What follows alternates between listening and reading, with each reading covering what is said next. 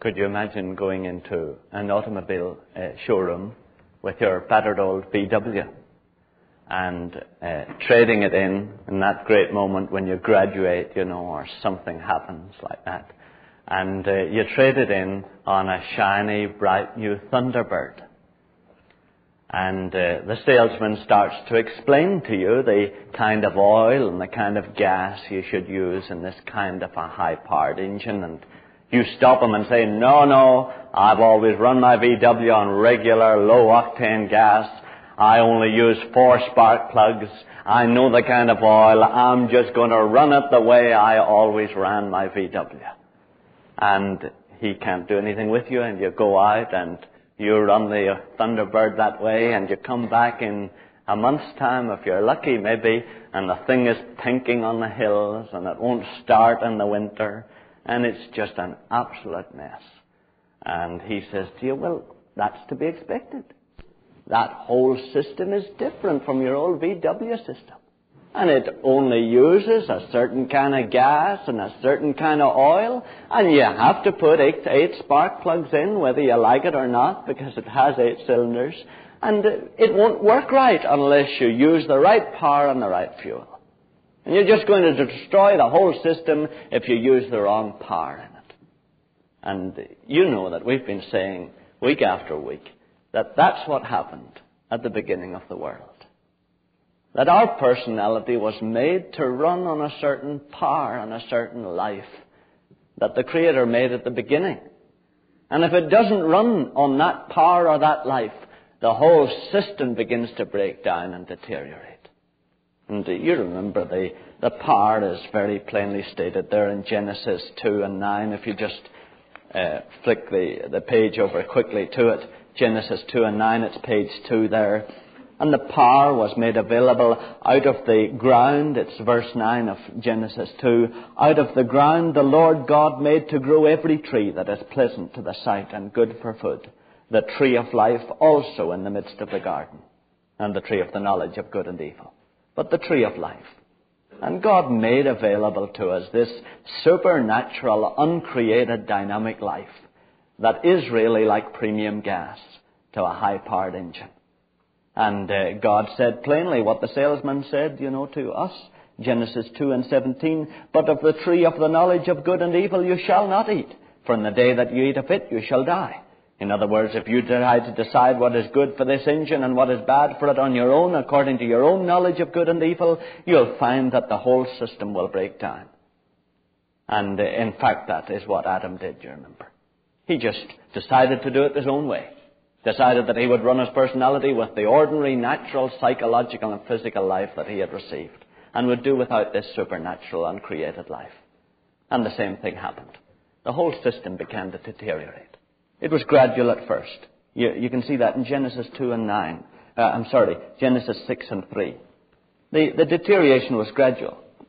All of us die 70, 80, maybe 90 at the most, But that's about as old as we get. Now, obviously, the deterioration was gradual in the early days of the world. Genesis 6 and 3. Then the Lord said, my spirit shall not abide in man forever, for he is flesh, but his days shall be 120 years. And so obviously, even though the life was no longer present and flowing through the body, yet still the bodies lasted longer than they do today.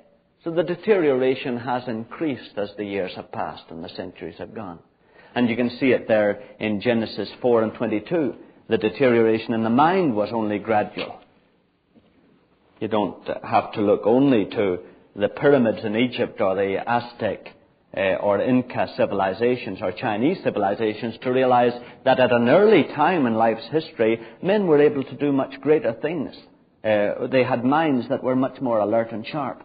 4:22 there, you see, Zillah bore Tubal-Cain. He was the forger of all instruments of bronze and iron.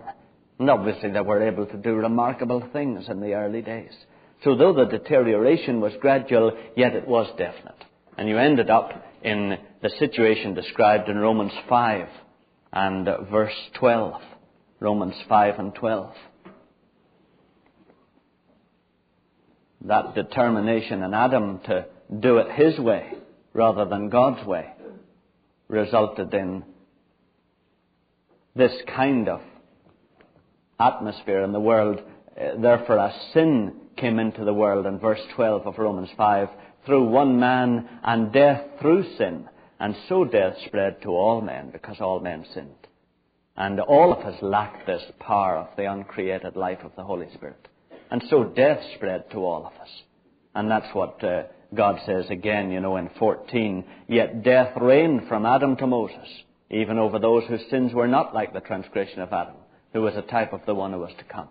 And so that kind of death in our bodies, our minds, our emotions, our spirits reigned throughout the world. And that's the kind of situation into which we have arrived, really.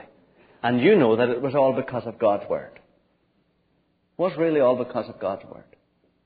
God said, Genesis 2 and 17, maybe you should look at it and then we'll talk about it a little. Genesis 2 and 17, it was God's Word, really, that brought us into this situation. But of the tree of the knowledge of good and evil you shall not eat, for in the day that you eat of it you shall die. And God said that. God said, if you don't receive the life of my Holy Spirit into you, you're going to die. And God was bound by His own Word, you see. He had to keep it. And you see how He kept it in Genesis 3 and 24. Genesis 3 and 24. He drove out the man, and at the east of the Garden of Eden He placed the cherubim and a flaming sword, which turned every way to guard the way to the tree of life. So God said, you need this life? You really do? You can't live without this uncreated, supernatural, dynamic life. And if you're determined to live without it, I have to withdraw it from you. And you'll no longer have access to it. And that's what God did. And so we live in a world that does not really have access to that Holy Spirit. And you know that anybody in North or South Vietnam will agree with you. Death reigns. Death certainly reigns today in their world. And the little child, you remember, that had all the burns from napalm. You remember it was the South Vietnamese, I think, dropped the bomb on the village. And that little one, even though the pain is gone now after a month, but she'll certainly say, yeah, death reigns. Death reigns in our world.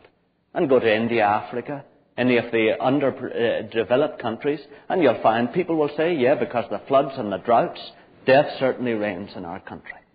But even we, brothers and sisters, even we in our nation will say that the fear of death reigns.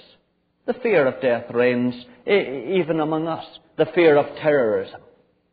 The fear of death reigns in other countries, the fear of the secret police. The alienation of death reigns. Alienation of death certainly reigns in our society. 50% of our marriages end up in divorce.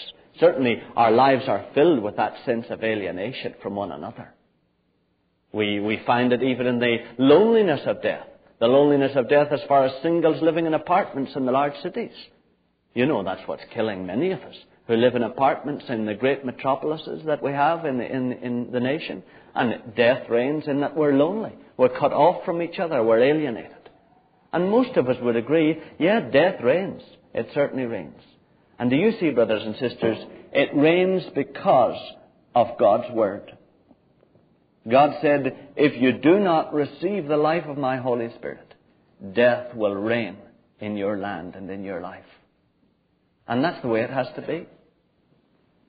And the only way God could ever remove the flaming sword that guards the way to the Holy Spirit and make the Holy Spirit available to us is if somebody else died the death for us. And you remember, that's what enabled God to take away the flaming sword from the Holy Spirit. And that's what happened. You see it in Romans 3 and verse 25 and 26. It was this man, Jesus, who really stepped forward and paid this death penalty to God's justice so that God could keep His word and could punish our rebellion in an ordinary man and yet could replace the tree of life for us. Christ Jesus, Romans 3 and 25, whom God put forward as an expiation by His blood to be received by faith. This was to show God's righteousness. Because His righteousness, you see, was in question. If He simply removed the flaming sword without anything happening, then we would have said, did you really mean that you are a righteous God at all? This was to show God's righteousness, because in His divine forbearance He had passed over former sins. It was to prove at the present time that he himself is righteous, in spite of the fact that he's let the Holy Spirit again come among us, and that he justifies him who has faith in Jesus. Now, dear ones, it's really the situation that results now among us that I'd like to talk about this morning. That the Holy Spirit is really alive among us today. Adam, the first progenitor of the race, passed death on to you and me. He passed an impaired mind onto us, unbalanced emotions onto us, weakened body. He passed on to us a world that was infested with evil spirits, that was pro-self and anti-God, that lacked the Holy Spirit. He brought death to us. He passed death on to us. The second progenitor of the race started all over again, Jesus. And he is starting a new race, and he is passing life on to us. And this life makes a vital difference to every part of your personality and mine. I'd like just to talk a wee bit, about the difference it makes. One of the problems that we have is our impaired minds. You have a mind that fails you at times, don't you? It makes mistakes. It makes wrong judgments. At times the old memory falters. You have a mind that wanders away in wandering thoughts that at times you can't control, even keeps you awake at night when you want to get to sleep. The mind is churning over and over. Now that impaired mind is one of the parts of death that our forefathers passed on to us. As they lacked the Holy Spirit themselves, so their mind became impaired and weakened, and they begot children whose minds were weakened and impaired. And the kind of way that death expresses itself in a mind that works without the Holy Spirit.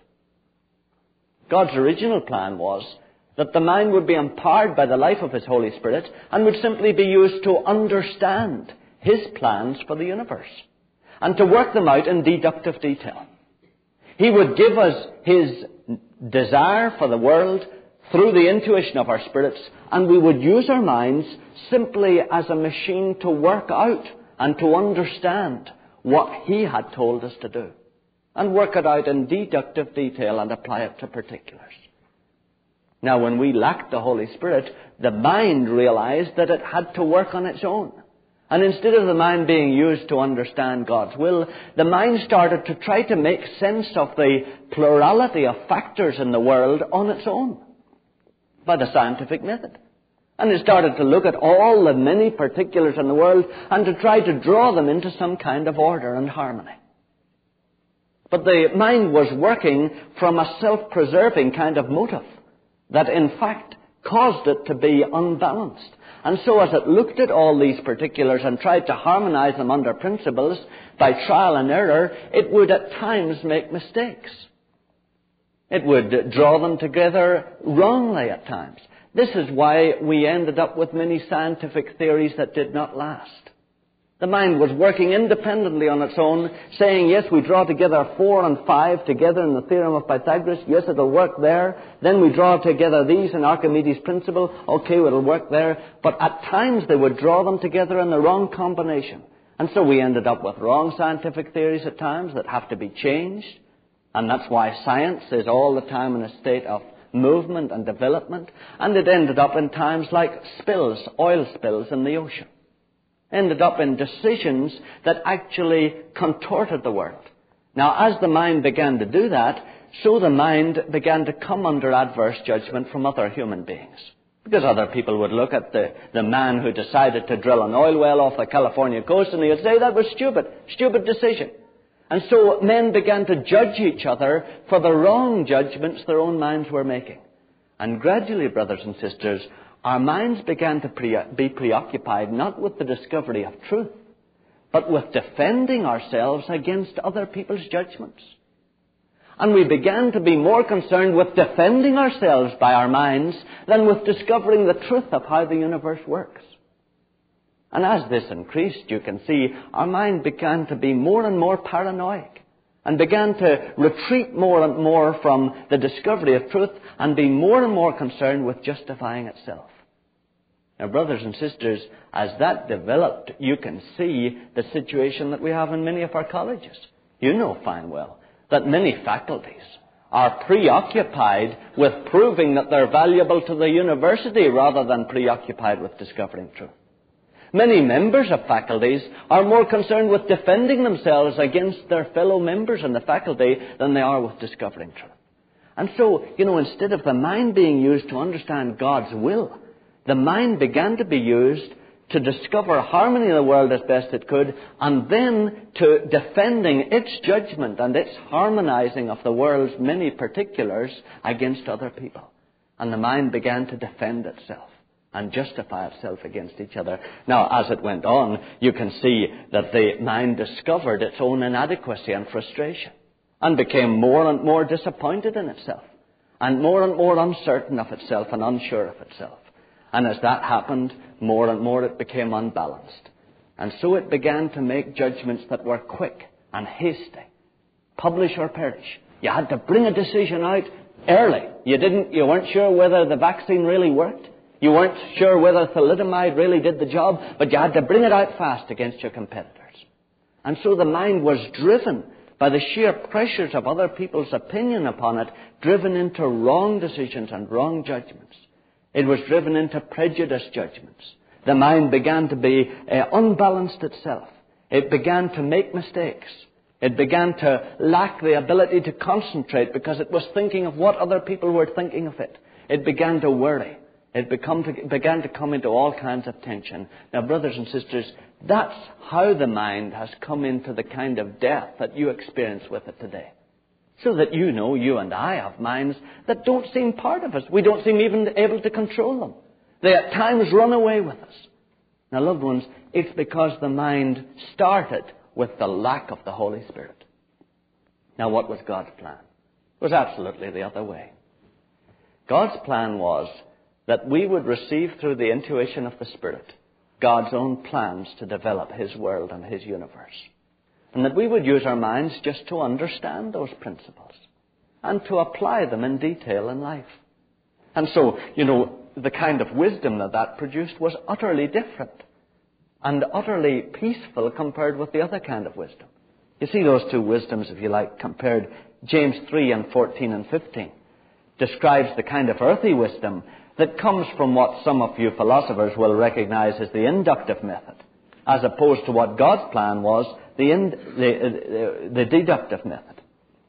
So if you look at James 3 and 14 to 15, you find the kind of chaos that resulted from the mind working backwards, trying to harmonize the world according to its own judgments, and coming, of course, into mistakes and into tension. James 3 and 14 and 15, and it's interesting how it describes to a great extent the academic world. But if you have bitter jealousy and selfish ambition in your hearts, do not boast and be false to the truth. This wisdom is not such as comes down from above. You see, it comes up from underneath in an inductive method, but is earthly, unspiritual, devilish. For where jealousy and selfish ambition exist, there will be disorder and every vile practice. Some philosophers may be wondering, is there not a place for the inductive method? Yes, but we would have been guided to use the inductive method as God guided us to use it, you see. He would have pointed out the possible harmony in the universe. And you must admit that even the inductive method requires that men set up hypotheses that they prove. If we had our minds working the way God wanted us to, we would see those hypotheses revealed by God to us, and we would simply apply them. The wisdom that comes from God is utterly different, James 3 and 17. But the wisdom from above is first pure, because it has only one single desire, you see, to find out truth and to discover God's plan. Then peaceable, gentle, open to reason, full of mercy and good fruits, without uncertainty, you see, or insincerity. And that's the kind of wisdom that God intended us to receive as we allowed the Holy Spirit to come down through our minds. Our minds then would have been taken up with discovering God's mind. That's it, brothers and sisters.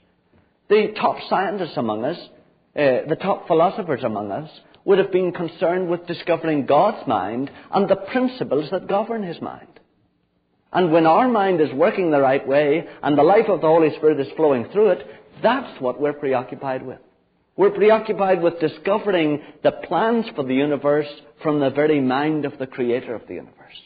You get that kind of emphasis there in Psalm 139.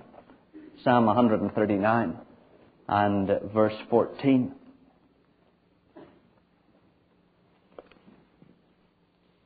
And it's about page 542. It's page 542.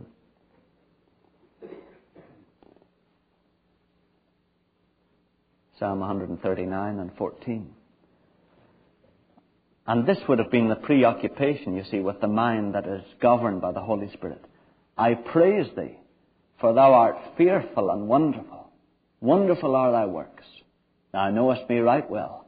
My frame was not hidden from thee, when I was being made in secret, intricately wrought in the depths of the earth. You see, you knew everything. You had it all planned. So if I discover what is in your mind, I'll discover the meaning of the world itself. Thy eyes beheld my unformed substance. In thy book were written every one of them, the days that were formed for me, when as yet there was none of them. It's good. That's good too, brothers and sisters, incidentally, for those of us who don't like the way our nose goes, or don't like the way our hair goes. It's good to see, look, don't you look down on something that God has planned carefully. God designed you carefully before you were born. And so He's pleased with what He made, So don't disagree with God just because your nose has a bump in the middle. And 17, how precious to me, and this would be the attitude, you see, of a scholar whose mind is governed by the Holy Spirit. How precious to me are thy thoughts, O God. Not my own or my own guesses about whether light is rays or particles. But thy thoughts, how precious to me are thy thoughts, O God. How vast is the sum of them. If I would count them, they are more than the sand. Of course, that presents to you, too, the sheer difficulty that a mind working from the other direction has to try to harmonize the thoughts that are more than the sand on the seashore. Now, brothers and sisters, when you begin to allow the Holy Spirit to come into your mind and to work through it the other way, and allow it to be preoccupied with God and His thoughts and His mind, and stop this business of using your mind to defend yourself against other people or defending your judgment against other people, then you'll find the Holy Spirit will begin slowly to bring that mind back under the control of God and begin to take away all the limitations, and the frustrations that the mind has. A man called Simpson said this about his experience of the Holy Spirit working in his mind. I had a poor sort of a mind, heavy and cumbrous, that did not think or work quickly. I wanted to write and speak and to have a ready memory so as to have the little knowledge I had gained always under command. I went to Christ about it and asked if He had anything for me in this way. He replied, yes, my child, I am made unto you wisdom. I was always making mistakes, which I regretted, and then thinking I would not make them again. But when He said that He would be my wisdom, that we may have the mind of Christ, that He could cast down imaginations and bring into captivity every thought to the obedience of Christ, that He could make the brain and head right, then I took Him for all that. And he actually received by faith, you see, the mind of Christ through the Holy Spirit. And the Holy Spirit began to give him that mind. And since then I have been kept free from this mental disability, and work has been rest. I used to write 2 sermons a week, and it took me 3 days to complete one. But now, in connection with my literary work, I have numberless pages of matter to write constantly, besides the conduct of very many meetings a week, and all is delightfully easy to me. The Lord has helped me mentally, and I know He is the Savior of our mind as well as our spirit. Now, dear ones, I know that a lot of you who are involved in the old studies are troubled because the mind is just in bits and pieces. Now, dear ones, do you see that the life of the Holy Spirit can integrate your mind? And if you begin to trust Him and ask Him to give you light on the ways in which your mind is impure, in which it is double-minded, in which it's trying to manipulate other people and manipulate circumstances and defend itself against others, and at the same time, with the time that it has left, discover truth. If you allow the Holy Spirit to reveal that to you, He can expose to you why your mind is disintegrated and fragmented. And loved ones, I tell you, the Holy Spirit is able to change and renew your memory. The Holy Spirit is able to bring you into such a place of rest that your judgment is unimpaired and balanced. The Holy Spirit is able to clear your mind of those prejudices that are so deep that you don't even know they're there. The Holy Spirit is able to give you rest at night when you go to sleep. He is able to give you rest from vile imaginations and from wild thoughts. He is able to bring you into rest in your mind. So, that's only a little indication. I only got a third of the way through the sermon, so you can see that really there's a lot to talk about, in regard to the emotions and the body. But there's a lot more even to say about the mind. I'd ask you to begin, would you begin thinking about it? Would you begin praying about it? Above all, would you begin to see that if your mind is under the control of death, then your mind must be just a mess. And I'm afraid that's true, isn't it?